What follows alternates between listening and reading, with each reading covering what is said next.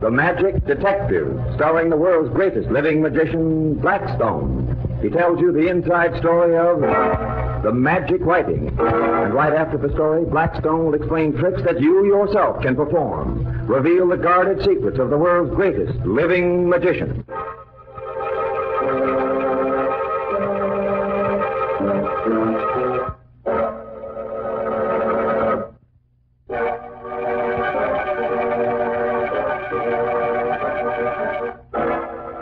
And now stand by for Blackstone, the Magic Detective. Helen, I want you to write a question on this piece of paper. What kind of a question? Oh, anything. Oh, there. No, don't give it to me. I want you to take a match and burn up that paper. Burn it up? Mm-hmm. But how will you know He'll know, all right. Here's a match. Burning. Oh, put it in the sachet over here. Hey, watch out. Don't burn yourself. The answer to your question, Alan, is June 5th of last year. You asked when Rhoda first came to work for me, didn't you? Well, how on earth did you know I asked that? I burned that paper myself. You never even saw it. That's what all those prominent men ask. What prominent men? Well, tell him the story, Blackstone. All right, I will, Rhoda. Well, Anthony Blake came to see me one morning, Alan. He was a very respectable citizen. There's never been anything shady connected with his name. But he seemed very upset. He was almost hysterical. You've got to help me. You've got to. I don't dare go to the police. I can't. Think of my wife, my position. It's got to be confidential. Anything you tell me will be held in strictest confidence, of course, Mr. Blake. Oh, thank you. Read this. This is just a sample of one of the letters we have in our possession. You wouldn't want them to become public, we are sure. $50,000 if you please. Details later. Well, where's the sample, Mr. Blake? Must you see that? I'm afraid so. Well, here. Thank you. My dearest little ducky wucky. Well, I guess I don't have to read all of this. Tell me, did you really write this scribble? Well, yes. And this is your handwriting? Yes. Well, I guess it's time I paid a short call on the little lady involved. But that won't do any good. You see, she gave me back all my letters, and I burned them. She was a decent sort, really, and when I realized what a fool I'd been, she gave them back to me. But you can't have burned them if this is one of them. That's what I can't understand. I know I burned them, and yet... Well, I'll see what I can figure out.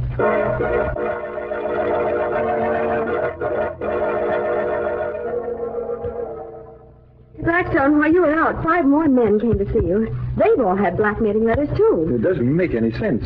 Those men all live in different parts of town. They've all been indiscreet in writing at some time, and yet they're all sure they've burned their indiscretion. Along with their bridges, I guess. There must be some link tying those men together. There must be some connection. Well, the letters aren't the same. 2 today were one to letters to ladies of, shall we say, indiscretion. And one was a letter telling about a jail sentence a man had served while he was a boy, and another was a shady business deal. There's no connection at all between the letters. Just a minute. I have an idea. Get me a map of the city, Rhoda.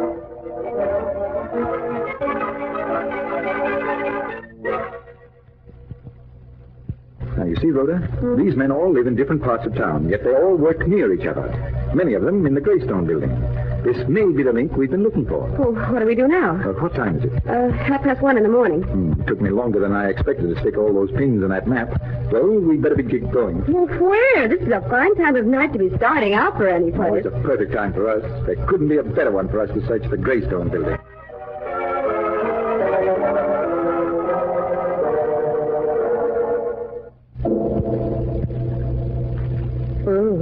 There's something awfully spooky about an office building at night. The corridors look so long and full of unknown shadows. Let's start here with Blake's office. He gave me his key. Now, find the light switch, Rhoda. Yeah. Oh, here it is, right by the door. Oh, there, that's better. Well, what do you expect to find, Blackstone? Frankly, I haven't the slightest idea. I'm just nosing around. Oh, well, Lord bless my soul. I didn't expect to find nobody here this time of night. Say, who are you? You're not late. I know him. I'm a friend of his. He sent me down for something. You're the charwoman, I suppose? And you suppose right. Finnegan's my name. Miss Finnegan. Finnegan I was born, and Finnegan I'll die.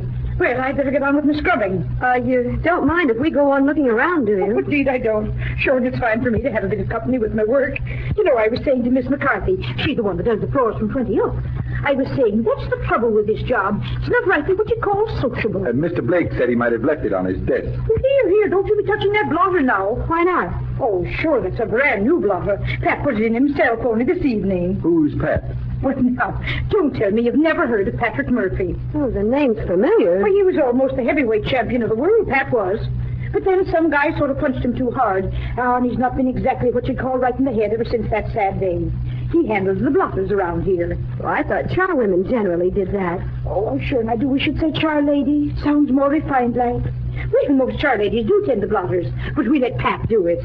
Who pays him? Oh, nobody pays Pat. He just does it for the fun of it, and he's that proud of them. Oh, he keeps them so nice and smooth and all. Well, he's like a mother hen with his blotters, I always say. You know, I was saying so to Mrs. McGinnis only this morning. He's just like a mother hen, he is. Well, I'd just be getting on. Tell me, where does this Patrick Murphy live? Live? Why, right down in the basement here, next to the furnace. Oh, and where else would he live? All of us char ladies being so fond of our Pat. Why, we've got to have him where we can keep our eye on him. Well, good night, folks. Good night. She's a nice old gal, isn't she? She certainly is. And she's given us the tip we needed. Rhoda, call the police and have them pick up Pat Murphy, the almost heavyweight champion of the world.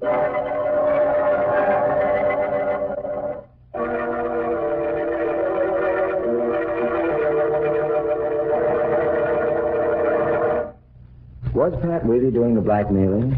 And how was he getting the letters? And how did you know about it? But a lot of questions, Alan, Kent. Pat wasn't doing the blackmailing alone, Alan. He was part of a huge gang.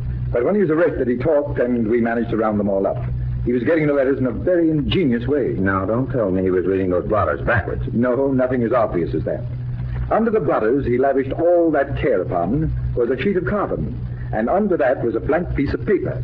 Anything written at one of those desks automatically registered on the second sheet. All Pat had to do was to keep the carbon clear, collect the papers every night. Then they were taken to an expert penman who copied them from the tracing. But how did you know? Well, I've known that trick for a long time, Alan. It's one lots of phony mind readers use. Just as I used it on you a little while ago. But it was Mrs. Finnegan's talk of the blotters that gave me the clue I was groping for. Poor Mrs. Finnegan and all the other char ladies. Must have been dreadful for them to have their Pat hooked up in a crime ring. Well, it was at first, but now they have a new hero, Miss Finnegan. She has the limelight that Pat used to hold. And so another mystery was solved by magic. Right, Alan. Blackstone. Yes? I don't see that you have any kind of gimmicks with you tonight. Not even a suspicious bulge in your pocket. Aren't you going to show us any trick at all? Well, now, there. My open palm. That's part of the trick. See anything on it? That's just the usual line. Now, I want you to strike an ordinary paper match, Rhoda. Okay. Got a match, Alan? You women, always wanting a match. Here. Now, blow out the flame, Rhoda. Mm-hmm. Now, let it cool a moment. Now, give it to me. Here. Now, tell me, Alan, do you believe in the influence of mind over matter? Well, yes. And again, no. Well, I'm going to show you that it should be yes. Mark the back of my hand with 3 dots or streaks using the black smudge of the match. Okay. 1, 2, 3. 3 large dots. Now, I'm going to rub them from the back of my hand, and while I do it, I clench my fist and will those dots to be transferred to the palm. Oh, come now, Blackstone. That isn't possible. Open it up and let's see. All right. I open my hand, and what do you see? Well, 3 black dots. They're on the palm, and I marked them on the back. How under the sun could You mean you don't know how I did it? Well, think it over, and I'll tell you when I get back.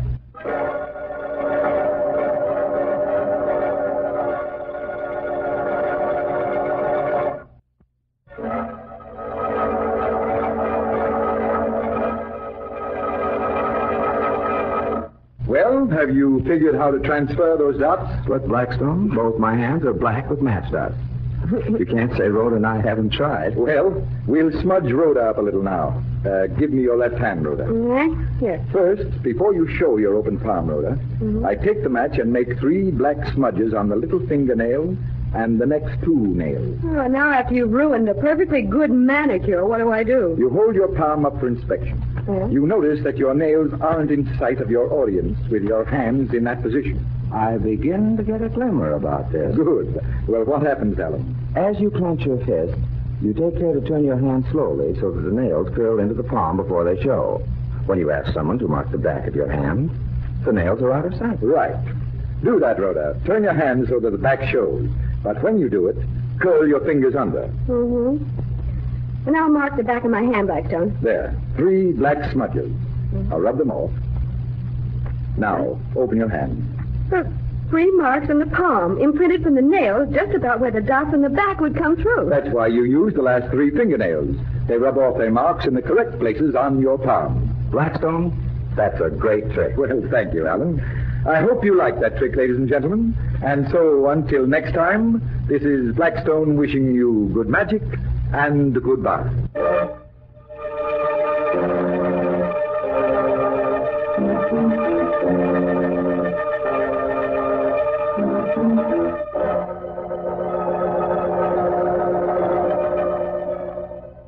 Be with us next time when the world's greatest living magician, Blackstone, tells us the story of 2 men from Mecca and explains more tricks that you yourself can perform. Listen in again to Blackstone, the world's greatest living magician.